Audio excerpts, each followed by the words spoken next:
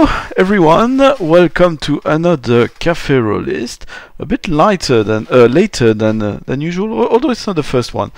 Yeah, today is my treat yourself day because finally my son is back at the nursery, so I enjoyed myself. And what better way to end the day than with meeting three new members of the tabletop RPG community.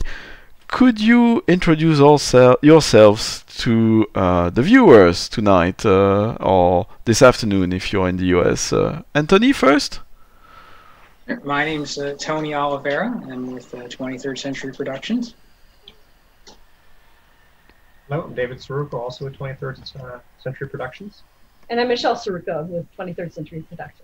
Great, pleased to meet you. You are a real gang. You've got the same cap, most of you, and the same T-shirts, all of you. What is that about? It's our convention uniform. Since we won't be going to Gen Con this year, we figured we'd put them to good use for our video interviews. Well, that's a good call. Have you planned to attend any online conventions?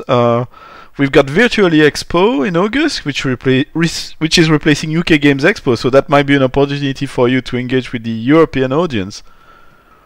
Oh. Yeah, that might be possible. Yeah, we're looking at Gen Con Online, so that one's definitely on the list, but we're just kind of playing it by ear, I think, just because it's different, so different this year. Yeah, there's a lot of stuff going on. I had planned to go to Origins Online, but it's not happening. Gen Con, I'm supposed to visit the family after 6 months in lockdown in another country.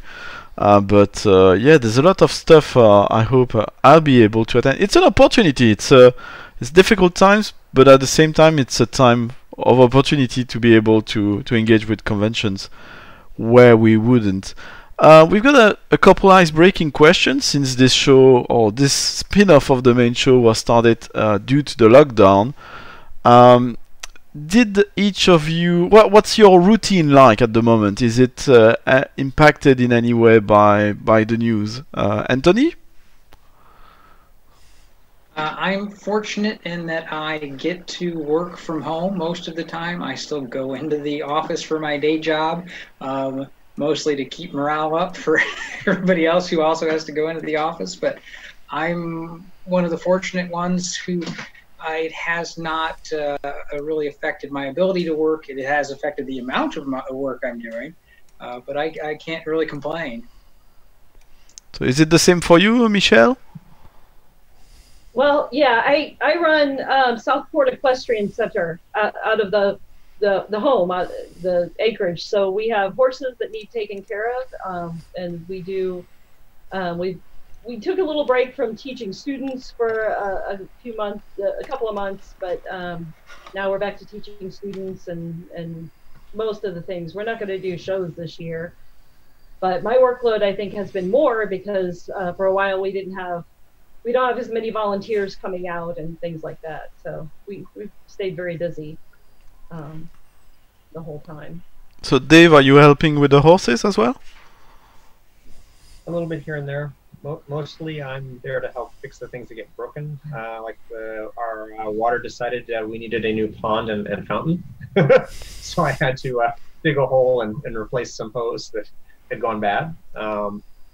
So things like that come up, and then a little bit with the horses, but mostly keeping up with all the things that are necessary to support a large property. Yeah. Explain to the horses about the new schedule didn't work. The horses didn't follow the new schedule. No, they didn't. Actually, on their downtime that they weren't busy in lessons, they decided property damage was their new hobby. Wow. Yeah. But then I have my day job is actually working in IT, so I'm blessed I can work from home. I can work from anywhere in the world if I really wanted to, but so I've been working from home instead of going into the office, and we'll be doing that for a while. So that's been a bit different. I'm used to being able to go around and say hi to people in the office, and can't right now. So I have to schedule the time to catch people. So is DIY the new skill you picked or interest you picked during lately? Yeah, it came with the farm. I didn't realize that at the time, how much DIY was involved. But it's a lot. Horses, they're big. When they lean on something, It's to break. You learned how to use baling twine and duct tape to fix a lot of different needs. I have a new appreciation for Fiverr. It brings to me the romantic side in movies often or TV show you see of the farmer, the people in the countryside fixing a, what do you call that, the post of the fencing around their acres, and it's the sunset and the sweating with a big John Henry hammer. Yep. What about you, Anthony? Did you pick any new skill or interest recently? No, mine's been pretty much unchanged. So I've been fortunate in that. I just spend a lot more time on the computer. Well, I assume for Battlelords of the 21st century. So let's not waste more time. And what's going on with that game? What is it? Because I actually don't know anything about it. Because today it was my treat yourself day, but before that I've been very busy with my son, I'm afraid. And I didn't even have the opportunity to listen the interview, which I'm sure is excellent, that you recorded with the RPG Academy. So what is it, Battlelords of the 21st century? Battlelords has been around. We're not surprised you haven't heard about it, but it's been around for 30 years, and for during that time, wow, it's flown under the radar. Not a lot of people have known about it. I'll let Dave. Dave's better at explaining what Battlelords is like than I am, so I'm going to let him take that one. Okay. Yeah, so Battlelords is a sci-fi role-playing game system. It's on the crunchier side. The setting's really what makes people so passionate about it. It's a dark dystopian future. Companies are running everything. Everyone moves where the companies tell them to. And the only path out, much like today where some people will choose sports to get out of the environment they're in and a path towards, excelling, people choose mercenary life to fight against an incoming invasion and to work for a company to try to progress their social status and their fame and their fortune. And it allows a lot of different ways of gameplay, exploration, piracy, smuggling, military, sci-fi, spying, corporate espionage, lots of different types of gameplay, all in this rich backdrop. So, and that started 30 years ago. Did one of you started it, or did it happen? It was originally written by a U.S. military veteran named Larry Sims back in the late 1980s. He owned a game store in Buffalo, New York, and decided he wanted to write a role-playing game based on his experiences in the Army. And a lot of those themes have carried into the game and are still present in the game. He's very much the grunt in the trenches fighting with weapons and equipment built by the lowest bidder. This is one of the themes. And then we've been playing the game for a long time and worked with. He then sold the game to some of his helpers that helped write, helped work on the game. And then we had become friends with them and worked with them, helped run their booth, many different things. And they kind of were ready to pass the torch and still do something with the game, but they didn't, they had family and other obligations and didn't have time. So we picked it back up because it needed a fresh face to it. We streamlined a bunch of stuff. We made it full color. It was all black and white before. So we really upgraded the book and wanted to do this great system justice. So it's the second edition then, or is it already the third or the fourth?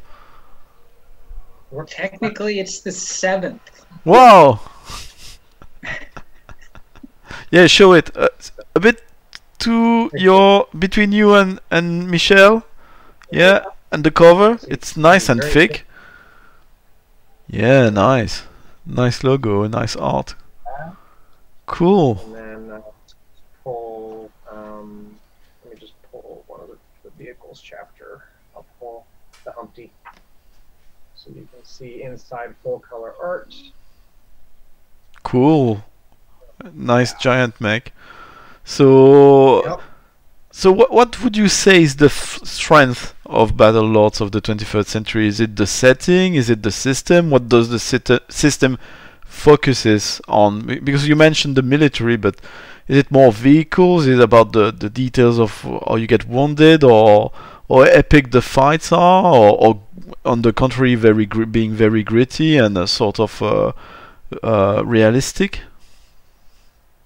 It's the system is definitely gritty and realistic. Again, it was based on Larry's experience in the military, and anytime you look at the critical hit chart, you can see how gritty it gets. It can get pretty graphic, but I think its strength is the way that system complements the setting. You have that sort of gritty military setting, but it also lends itself to other endeavors. You can be mercenaries, you can be pirates, you can be spies, and you can make that system as streamlined or as gritty and crunchy as you want. And a lot of people really enjoy that aspect of being able to tweak it and play with the level of crunchiness to get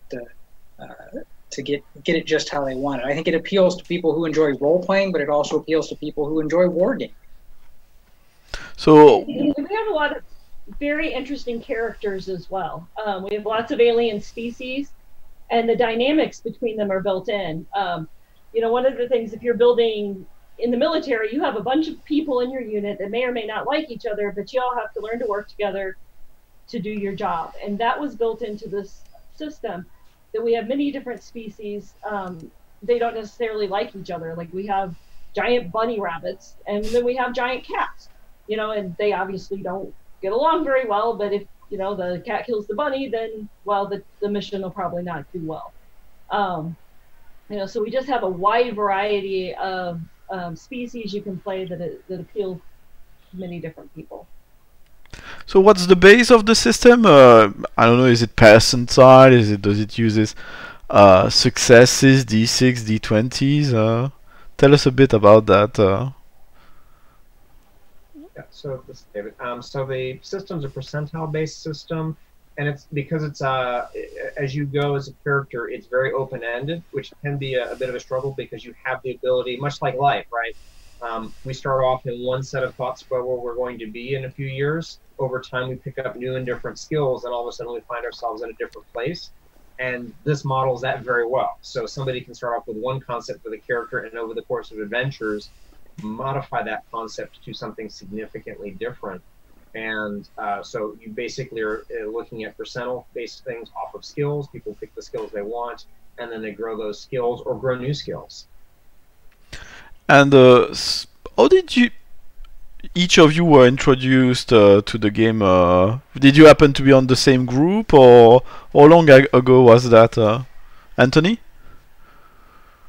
I was introduced to the game when I met Larry, the original author, at Gen Con in 1990.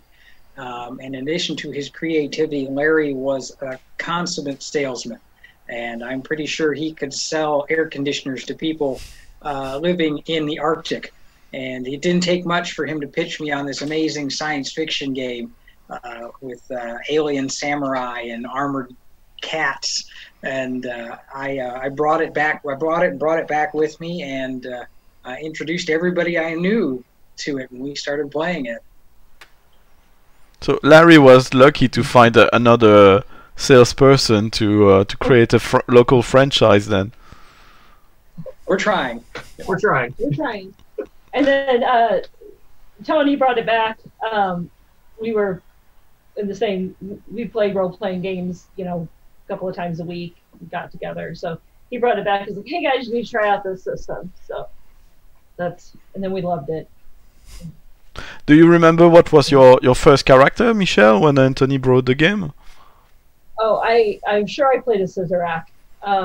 So they're giant armored battle cats, and they have agility, so they spring through the air. They can like jump over their opponent, and then they have these cannons, basically big machine guns or whatever, pulse rifles mounted on their back with a look and shoot harness. So they can be flying through the air and look at you and shoot it. So, and all of them are female. They're all female. The the Scissorat keep their males at home in chains where they belong. So, Wow. so they're the female warrior race. They're very agile. They have claws, you know. So it's just a giant battle cat, and they were very fun to play, and you could have a lot of fun, you know, role playing because they in general, you know, look down at men, and it was hysterical to play too. So Dave, were you kept in chain at home? I refuse to answer that question as it may incriminate me. So my first character was almost certainly a Mutzakan. Mutzakans are, they look kind of like the stereotypical aliens you could imagine from like Roswell, like the Roswell, New Mexico aliens, that grayish kind of oval head. For those who aren't familiar with the game, they are basically psychically able to manipulate energy, so they can hold a glowing ball of energy and throw it at you. They can suck all the power out of the spaceship if they're powerful enough. They can manipulate time and space when they get powerful enough. But mostly, what a lot of the beginning stuff that I did was, because I was so small, buying really good armor was easy, so I would walk around, pull people out of danger because I couldn't be hit. And what did you add in store as the game master then, Anthony? What did you put this little grey man and battle cat into? In the early editions of the game, the thing I had in store was trying not to kill them immediately. The game can be really lethal, and that's one of the things we fixed in the newest edition, is we give a lot more guidance on that. But the very first time I played the game, I killed one of the player characters in the first minute of the game. And so I was trying not to do that with them. The first mission they played was probably Space Resort, where they were pest exterminators on a luxury space resort. And it turned out the pests that they were there to exterminate were 3 meters tall and weighed, 1,000 kilos and ate people, which made the experience interesting. It rings a bit like a British classic over here. Have you ever checked Red Dwarf? Yes. Because he starts as the lowest ranking individual on the ship, who needs to clean up things and kill the pest as well. Are there movies, comics you find are especially appropriate to compare to the universe, to sort of illustrate it? Like, I don't know, it's Teenage Mutant Ninja Turtles, but in spaceships, or it's Cosmo Cats, or is it more some hard science? Is it more Robert Heinlein or things like that? Do you have references you recommend when you're trying to explain the game to people? I know Dave's got a list. I have a pretty long list. So because of the flexibility of the game, we've really expanded the places people can go with it. But the traditional kind of a thing, I would say, would be like Fifth Element. You've got a very dystopian world. Somebody says we're seeing a downturn, fire 10,000 is what we need to do. Fire 500,000. I only need 500,000. Yes, sir. So there's that dystopian feel, and it gives that feel. Or Blade Runner also gives that dystopian feel. Fifth Element has the action, because this tends to be more of an action run and gun kind of a thing, typically in the traditional mercenary or soldier world. If you go less mercenary, more soldier, then you might think Starship Troopers, right? With the invading alien bugs and taking them on. But if you want to go exploration, you could do Valerian and the planet, was it 1,000 Planets? Yep. Planet of 1,000 something. Yeah, I think I know the French title, which is Valérian and Laureline. But yeah, the latest, another Luc Besson, this time inspired by comics. Yes, that one is what I was thinking of. So that's another place that can be gone with more of an exploration feel with some mercenaries. You could also basically take James Bond, push it forward into more of a sci-fi look, and kind of get that corporate spy kind of a feel with a little bit of action. Or you could go more like Firefly and Serenity, where you're out there just trying to survive, free and independent of all of the influence of the companies. Another one that's, again, gets that dark feel of kind of this controlling aspect would be Judge Dredd. So Judge Dredd in space. It's Yeah. very cool and evocative. There's something bright in colors. I find only recently a bit with Guardians of the Galaxy now we sort of have that, having science fiction which is something else than polished metals or browns or grey, but high colors, high action, high on fantasy as well. So what's actually the news with Battlelords of 21st Century? Did you just complete it, a Kickstarter? Are you starting one, or are you releasing the new edition and it's available for people to purchase already?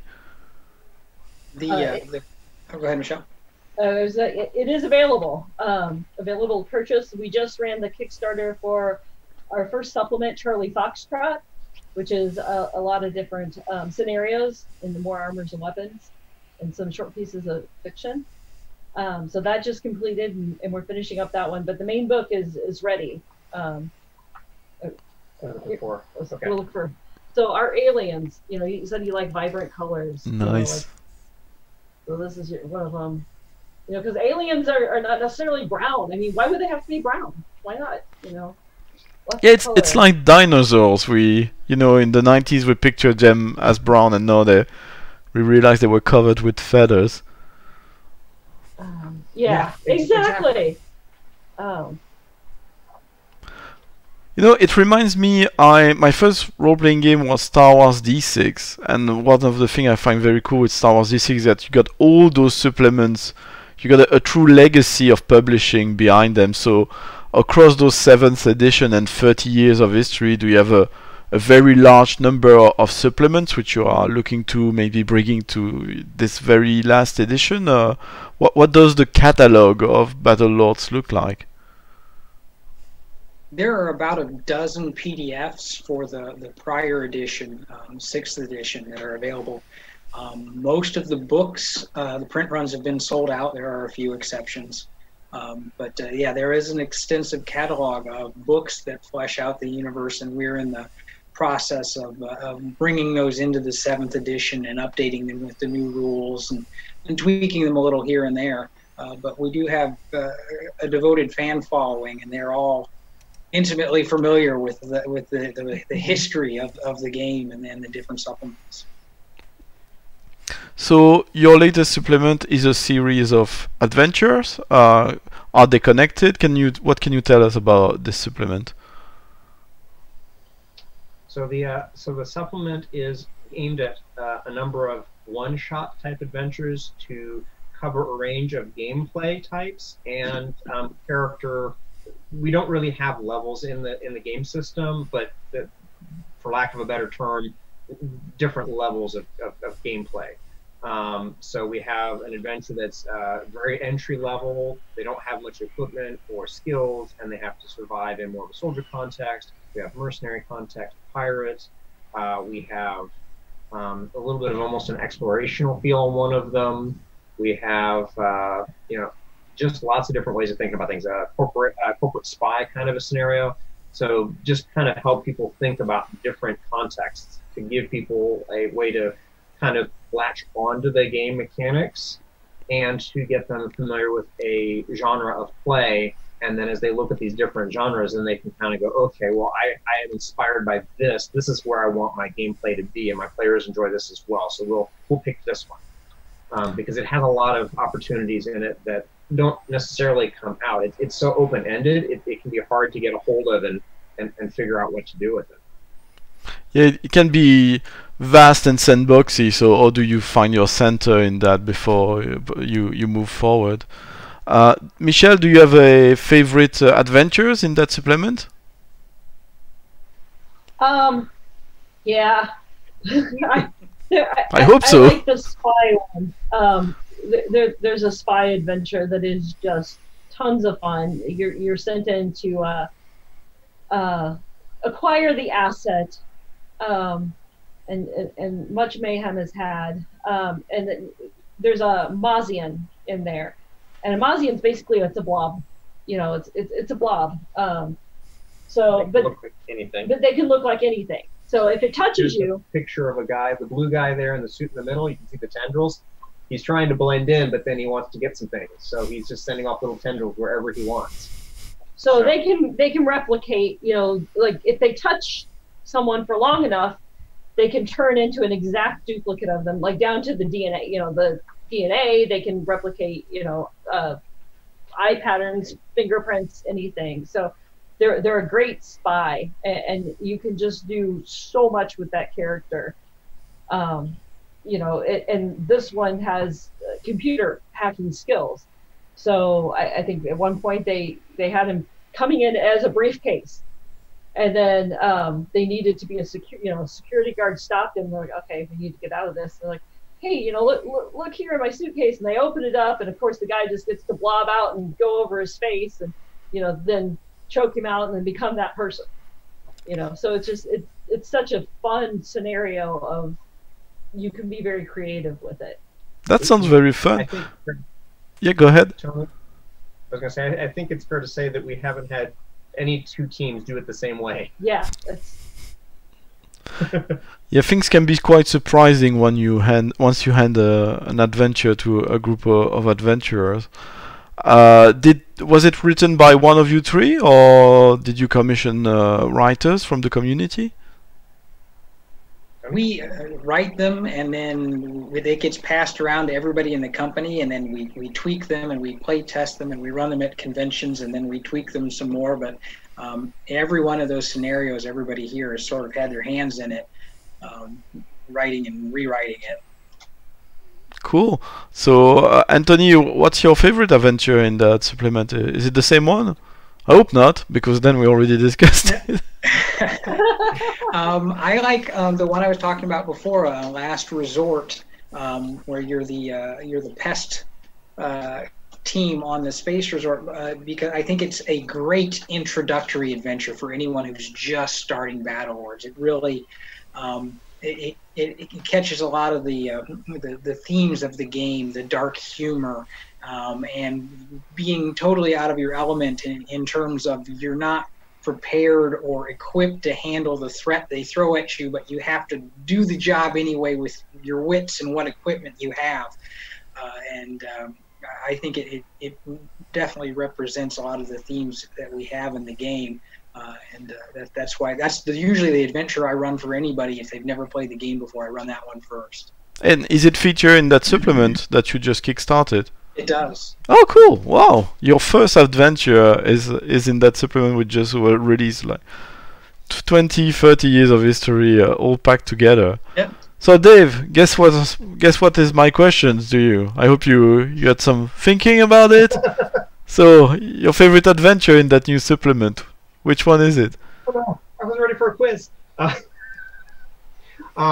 So I think it's probably fair to mention the other one that we get a lot of really good reviews from at the conventions. We mentioned we test all of these at the conventions as well.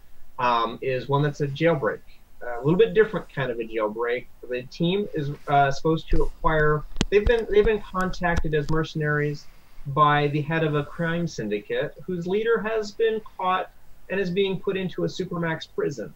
And there's a 4-minute window that they have to get this guy off of a planet that's covered with an acid atmosphere, and they've got to get in, not get dissolved, find him, get past all the security guards and security, and get out. And they've got 4 minutes.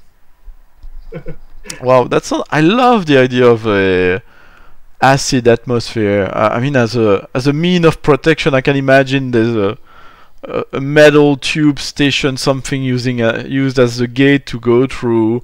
Yeah, it's very evocative and quite cool. So how do you manage that running games at conventions? Because I'm developing my own game and I've not run it in conventions yet, but do you have a group of game masters that you brief? Do you reuse the same adventures, or how do you manage that? Do you have advice for a young designer like me? I would. We have the same group of people that run them every year, and they're people that we've played the game with for decades, and they know the system pretty well. But at the conventions, we always focus on keeping the rules simple. We use a streamlined version of the rules, the same version that are in the Quickstart rules, which you can get for free. And I tell everybody that there's the 3 things to remember. The goal is for the people playing to have fun. Otherwise, they're not going to like your game. And the second thing to remember is whatever you have planned, it's going to go off the rails. Because like you said, adventurers will do weird things. And you have to be able to think on your feet a little in terms of handling those unexpected events. Those are the 2 things I tell everybody. Dave, Michelle, you guys have? I was going to give you an example that leverages those 2 points. So one of the scenarios we ran last year is it's called Hold the Line. It's a last stand scenario. The team is tasked with evacuating a hospital full of patients from a city that's being overrun. Imagine Starship Troopers, all those bugs coming in, right? And they've only got a narrow window to get as many people out as they can. And they're not going to get everyone because there's just not enough time. And so they're fighting to try to keep as many people alive as possible. And in this adventure, one of the guys that had been playing just gets taken out by the boss battle, right? Boss battle, he just, boom, he's gone. And there was a different character he played in a different game, and he's like, wait, this is a hospital, right? He's like, yeah. He said, there's an Eridani. He's on a cart. He stands up. He pulls out his sword. He comes running up to my, like, we're going with that. So he just brought in a new character out of the blue. It just worked. And everybody had a hysterical time with that. Great. Michelle, do you have any experience with what would be the most out of the rail experience of an adventure you remember? So, I had a guy playing that scenario that they were rescuing, and they come up and they get drug in to the boss at the end, and it's a big boss Eridani. Actually, I should pull up the picture because we just got new art for her. Oh yeah. I think I got her pulled up on my phone. Well, they You talk. I'll okay. go back. Yeah, look. So they just so the guy comes in and he does something, and so he's basically the shapeshifter, and he comes in and he goes in and he just said, okay, I'm going to tackle this big boss out the window of the thing. So, oh, nice. I'm just going to take her, tackle her out the window. I'm going to die, but whatever. So tackles her out, rolls well, tackles him out the window. Like, okay, so it worked, and then they're flying out the window. And since he's a shapeshifter, he's like, I'm going to form into some wings or a parachute and go cut it to the side. And it turned out that didn't work. So he winds up, as this Eridani is flying out the window confused, he doesn't really see this person because it kind of goes to the side, but he grips back on and becomes basically a second skin around the back of this Eridani who's unconscious going out. So basically like a coat. It's like, okay, you did that. It's in shock. So the jump jets go on for this Eridani because taking out the window wasn't good enough. So her jump jets go on to go back in. Well, he's behind, and he said, "Is there anything on this Eridani's back?" It's like, yeah, she's got this big pulse gun. So this Eridani's mad, comes in, lands in, starts stomping on. He's like, "I'm going to just ooze over and take the gun, and just shift it up." And point it in the back of her neck, and makes the roll. So he just takes the gun that's on the Eridani's back, puts it up to the neck, and pulls it. It's like, there you go. That was the most creative end, just from the whole thing, that I've ever seen. And he rolled it. Who would have thought you'd have a blob on your back that's slowly moving your gun? Especially, it's wiggling around anyway, so it made a lot of sense, and it was a good. If you have a creative player running basically a formless shapeshifter, you really have to think on your toes sometimes. Yeah, you might have regrets allowing that, or you need to be you need to be straight in your boots. You sound like you got a very well-oiled convention operation, and recently, what I've noticed, including myself, a lot of people moving from playing in person to playing online, and again, it's an opportunity. Will Gen Con be your first sort of major operation running the game online? Are you offering sessions to people who would like to try the game online? And if so, through what means can they get in touch with you? Dave, you want to take that one? Sure. So we've tried a few things before all of this broke, just as we were trying to do play testing for things. But for Gen Con specifically, we're going to have registered events. And so through those events, we'll want people's contact information, just because as technologies want to do, sometimes things just go off the rails and we need to be able to reestablish contact. So there'll probably be email involved, just because we need some way of getting a hold of people. And then we're looking at leveraging Zoom and Roll20, Zoom predominantly for the face-to-face interaction, to try to get as close to being around the table as possible. And then where appropriate for certain scenes, it's easier to have reference material and have a map and people to move around on the map. So we're looking at Roll20 to help with that aspect. And we've got some backup plans if that doesn't test out well, but that's the general thought process we have. So you created a whole bunch of assets to run the game on Roll20. Are these available to players, or will they be at some point? We don't have that built out for Roll20 for general consumption, but when players buy the supplement, obviously they can take the time to upload materials. I don't know yet if we will make that a little easier from a PDF perspective or not to be able to roll on Roll20. That's a good question. We haven't kind of gotten there yet. First person who's asked that. Yeah, first question. Thank you. Great. I strive to ask good questions. So what is the future like for Battlelords of the 21st century? You just released that supplement with one-shots. Are there campaigns? Are there supplements centered on specific sectors or types of campaign? Yeah, what is the future of publishing for the line like? The next book that we're working on, we've got a couple in the pipeline.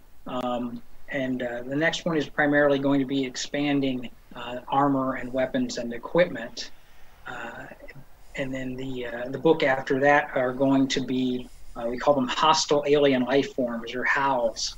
There is a criminal organization in the Battlelords universe called ARM, and it's headed by this nihilist named Uncle Ernie Filberg, who is a genius. He's a mad genius, but he's a genius. And he makes all these hostile life forms, and he sells them to the highest bidder who can use them for whatever they want. Or if he gets bored and he wants to test them, sometimes he just dumps them on your planet to see how they work. But that book will be filled with those hostile alien life forms. One of the things that we wanted to do that was a little different than how it's been done in the past is, rather than just have a book that's this is all your weapons or this is all your hostile aliens, each book is going to expand a little bit on the Battlelords universe as a continuing timeline. So each one is a year in the future, essentially, and you're getting more current events. You can see how the Battlelords universe is changing and evolving, and you'll learn a little bit more about it from the fiction in the book, in addition to the main content that's in there. So does that mean, because I've seen that with some set universe, that what you would see happening in the official books was sometimes a campaign played by the developers of the book, or major events, things which happened in your home campaign or in session you played here and there? These are pretty much brainstormed out by us. They weren't part of a campaign, but when we developed the core rules, we sort of sat down and said, you know, where do we think these races, these species have been, and where do we think they're going, and how do we think that's going to develop? And that was one of the things we hashed out in the very beginning. So we sort of have a plan, part of a plan. It's at least 11% of a plan. That's right. Well, sometimes you should not give, especially for a line like that, too much agency to players. Some of my favorite games, like Legend of the Five Rings, at some point it went a bit weird, because apparently what they were doing was the winners of the trading card game would decide on major events in the setting, and it would impact even the role-playing game. So a few weird things happened at some point. So having strong curators look after things is a good thing, I think. Great. Well, I will advise you again to try to engage a bit with the European community through Virtually Expo, which is the replacement for UK Games Expo this year. UK Games Expo is pretty much the size of Origins, so it's quite big. It's not as big as Spiel, but it's slightly more about tabletop role-playing games, and certainly more about the English-speaking audience. And there are very fine folks organizing that, so I do recommend I'll send you a link there, because sign-ups for tables are already not for players but for game masters. You can already submit your events. So yeah, is there anything else you wish to talk about before we move on back to our lives? I would say that in terms of the European audience, again, it is definitely a market we're trying to break into. The product is available in Europe through TradeQuest. Has a huge warehouse full of Battlelords books ready to go, and then GamesQuest. And then for brick and mortar stores, they can get copies through TradeQuest, which is a sister company of GamesQuest. So the book is available in Europe, and you don't have to pay to have it shipped from the United States. There's already a stockpile there. So it was actually printed in Europe, and we just said, leave some of them there. That way we don't have to ship them back. That's a good plan. Logistics can be very difficult. Well, if you're after breaking into France, I recommend you check my last episode of my podcast, because it's dedicated to a tabletop RPG and game shop based in France. So you can find their contact details and more information about them within the episode. So that's my own shameless plug.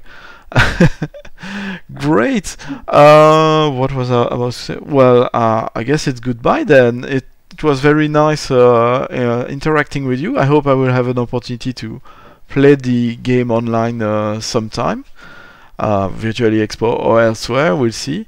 Yeah, one final word, each of you, and goodbye. And where can people find you, each of you, if you wish to be found, which I assume you wish to be found?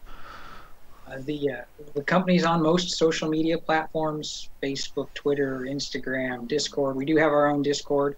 You can email us for an invitation, and the email is info@23rdcentury.net and 23rdcentury.net. I guess the last thing I'd have to say is, if you're curious about the game, you can download a copy of the Quickstart rules, and you can for free. Off of a number of sites, Drive-Thru RPG, Indie Press Revolution, Studio 2, all have them for free. And you can also download an interior preview of the game. If you'd like to see what the book looks like before you purchase it, there's a free preview where you can look at all the art layout. I will include a direct link to that in the description of the episode, both on YouTube and on the audio version, so people can just click and find their way to your project. Awesome. Dave and Michelle?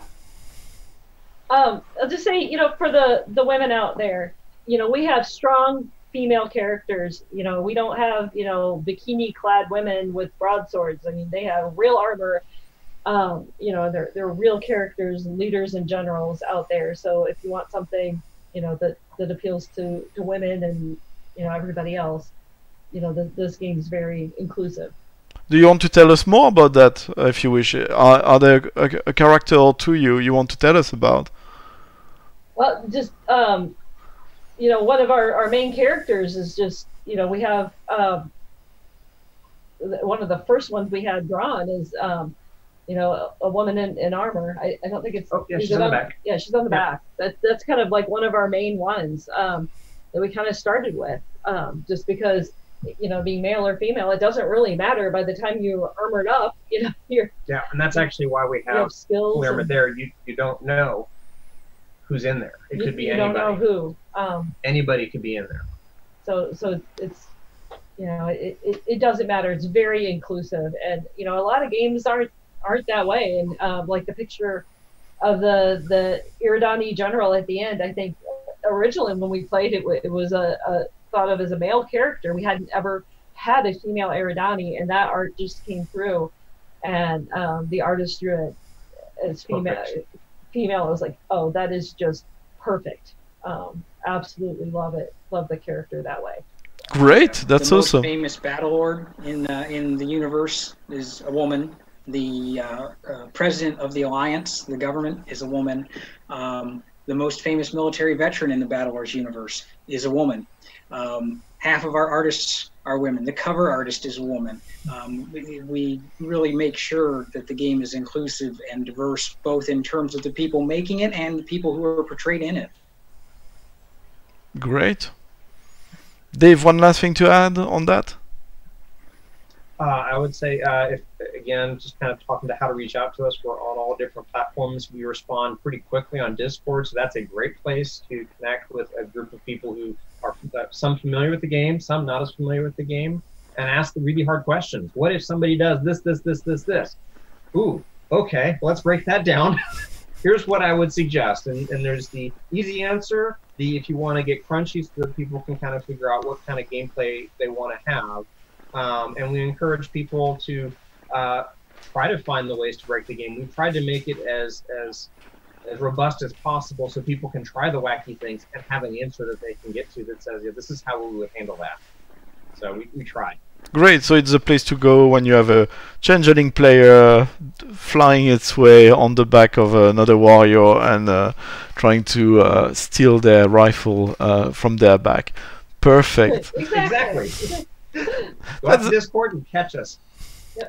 Great. Well, thank you everyone. Thanks for joining me, the three of you. It was awesome. I hope you had a good time with me this afternoon. Thanks people watching this. Please go check out the products from Battlelords of the 21st Century. Again, all should be linked to in the description of this episode. Please consider signing up for the newsletter of the Rolistes podcast to find out everything we do. Please consider checking out Virtually Expo or the Gauntlet RPG community event. I should be running the life-saving magic of Paris Gondo. Paris Gondo, the life-saving magic of inventorying. It sounds crunchy, but it's not that crunchy. It should be at Virtually Expo, so you can go check the events at Virtually Expo to look for my game and hopefully Battlelords of the 23rd Century. If not, go check Gen Con. Thanks to the three of you, and bye everyone. Thanks. Thanks for having us. Cheers. Cheers.